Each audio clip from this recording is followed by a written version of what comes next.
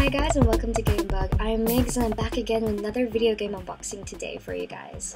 The guys back at Gamebug have sent me something very special to unbox for you guys. It's a rare collector's edition of Bloodborne.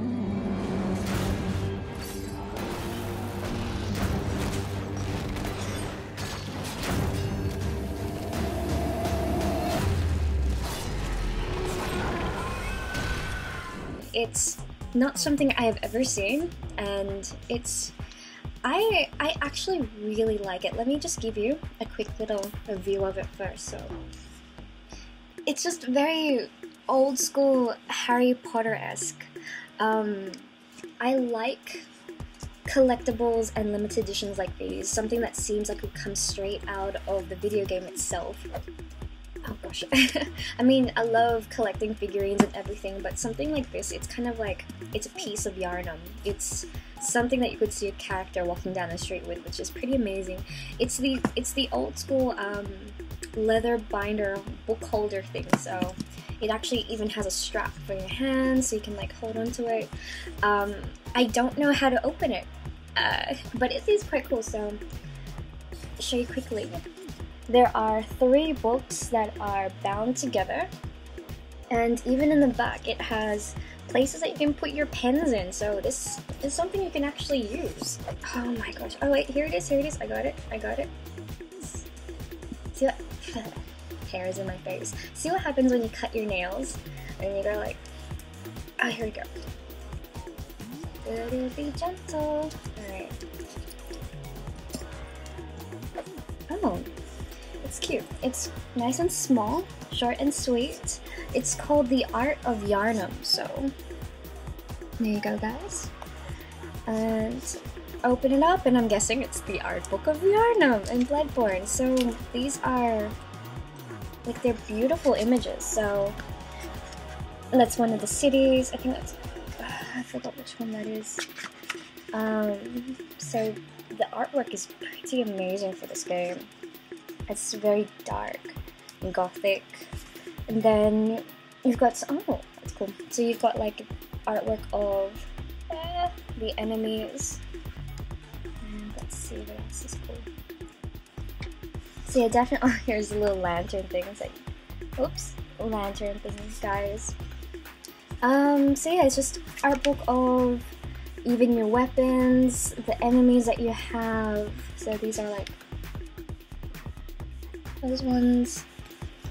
The next one, let's see. I have a feeling this is a diary. Simple black, simple brown leather book. Yep, I was right. So you can write down how many times you died in Bloodborne and tally them all. I could probably fill the book. The last one is biggest one of all. So it's an actual, like, I thought this was going to be a fake book. It's actually pages. I can feel the pages, so let's see what's inside. So it says Bloodborne at the front. So it's still like a giant withered old book. Weathered or withered? Weathered. Sorry, not withered, that's plants. Oh, I was kind of right. And kind of wrong. Oh, okay.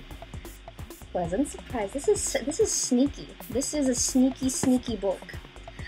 So your first page, when you're opened up, you're greeted with, you know, your character and the word Bloodborne. Sorry, camera.